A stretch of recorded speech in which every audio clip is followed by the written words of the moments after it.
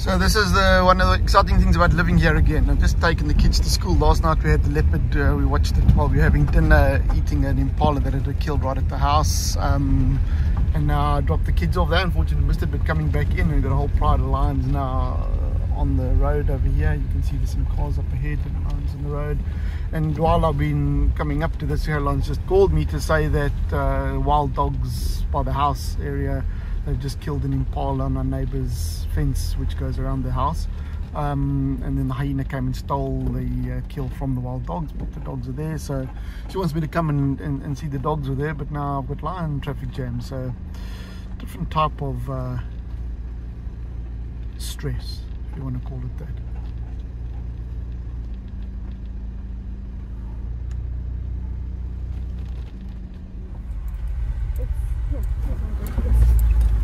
Dogs in front of us.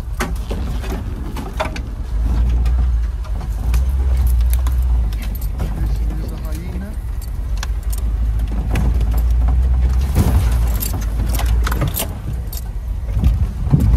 Come around here and get a view. You can see you've got wild dogs that have just made a kill and they're busy feeding.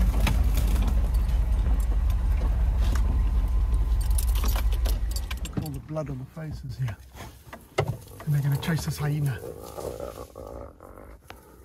even though individually the hyena is bigger than the average dog, the dog's superior sort of coordinated activity can chase off the hyena. You can see the bellies are quite full. They've been eating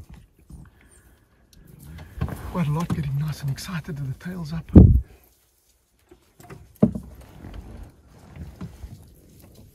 So what had happened is the dogs this morning actually killed this impala at our neighbour's house. You see this dog's got a collar on it, so a lot of the animals are being researched and monitored by conservation officials, and they can then track their movements. But our neighbour's house is right over here, and actually most people have got a little fence around their house just to provide a bit of protection, predators coming into the yard and so on. And the dogs often will develop the habit of chasing animals onto fences. Some dogs get to know it quite well and specialise in it, and often you'll find that near homes there's more watering holes and things which attract game, so the dogs then come around the houses and lodges and will then chase the animals, which is often try and run towards homes and lodges and then get stuck in the fence, and it's an easy kill.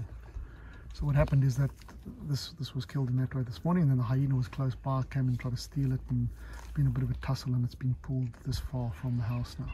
Typically hyenas would drag it this far, it wouldn't be the dogs themselves. They seem to have taken the kill back again. Why would there be a dog at the back there? There's a dog there. Yeah, another one lying in the bush at the back. Don't know, maybe it's had a good fill already.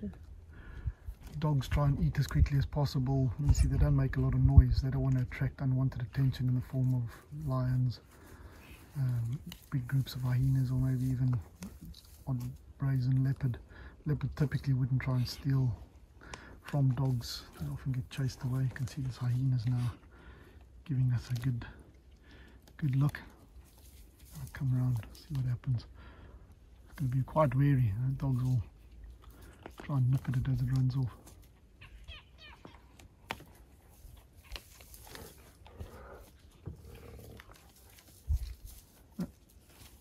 Wants to come and thinks better of it. I really feel like a bite on my rear end today.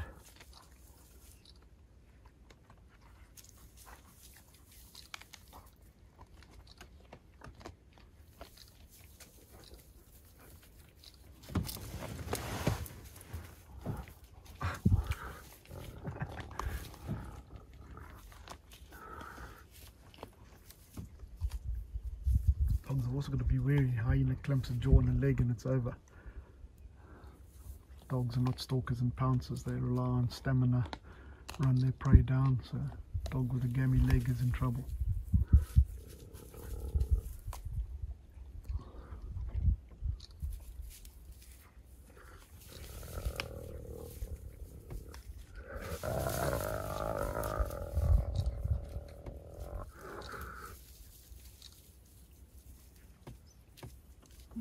just worried. Oh, that one See, isn't baring the teeth, sitting down, sign of submission. So the dogs immediately just go back and carry on feeding, not too worried. They just don't want to make a lot of noise, as I said. So you have the hyena start growling and making a lot of noise. That can also attract unwanted attention, so they want to eat as quickly as they can.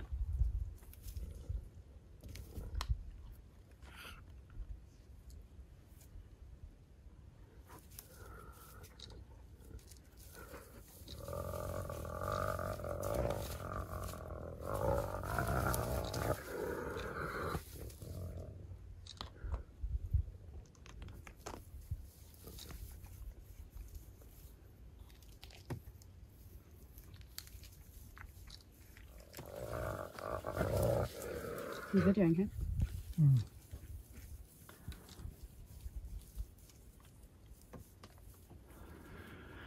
See, the dogs have got fairly fast metabolism, so they have made this kill, try and eat as much as they can, get their full, and then try and move away from the kill. They're not like the big cats that will sort of try and finish it off, spend a few days on it, and they eat their full, like a bit like cheetah, and then move on. Being down the predator hierarchy, they don't want to be around a carcass that's going to attract a lot of vultures and unwanted attention in the form of competition, so they'd rather just eat and leave. So very efficient predators.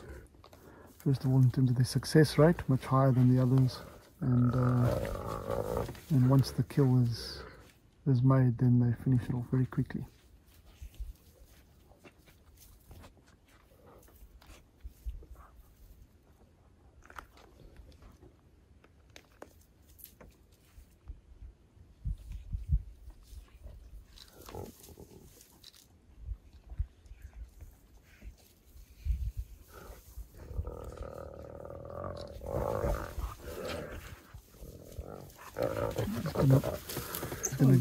He's going to grab that kill and he's going to run like hell with it.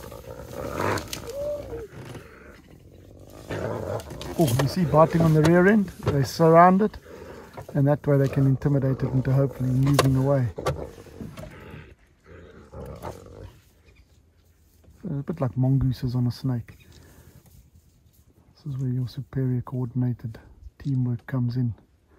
Hyenas do that to an extent with lions. Lions are just a sandwich short of a picnic. They can't do it if they tried. So when lions are confronted by enemies or try and drive another predator off a kill or whatever, they just each one for themselves. It's not this type of coordinated activity.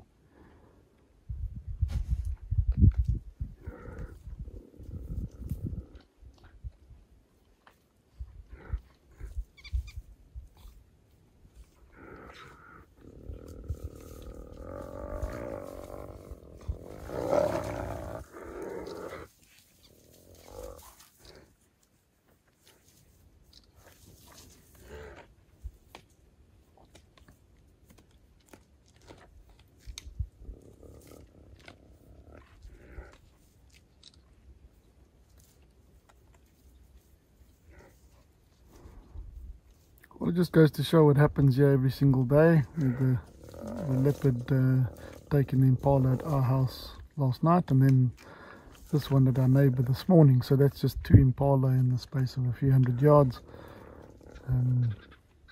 You wonder how many other animals are becoming part of the food chain here every single day.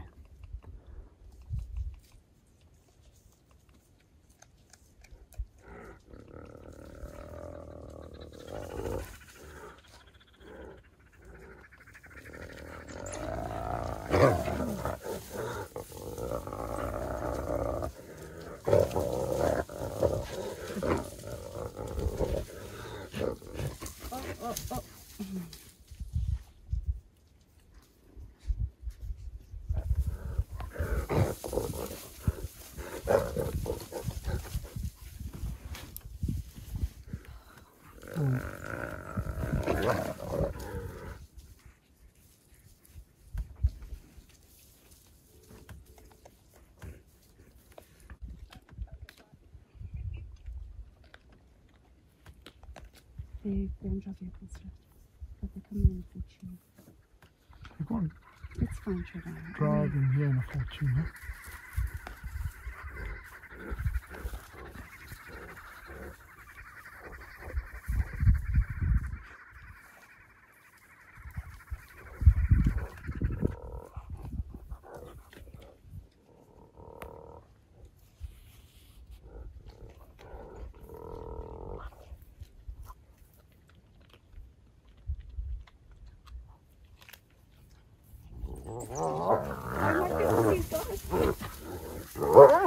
Ow, got him on the leg. Yeah. You see, every time he grabs it, they're going to distract him. So he's not going to be able to pick up and run because he's going to keep getting bitten.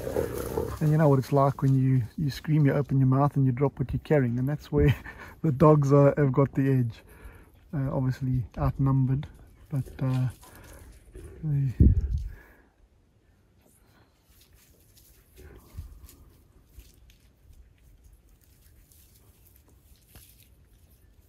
but it's just the tenacity of the dogs. Yeah, well, look, if they've had their kill, they've had enough, and they just want to have a bit of fun. And they'll often also harass animals like buffalo and zebras and run around and nip at their heels and then have the animal chase them in turn, and it's typical dog behaviour.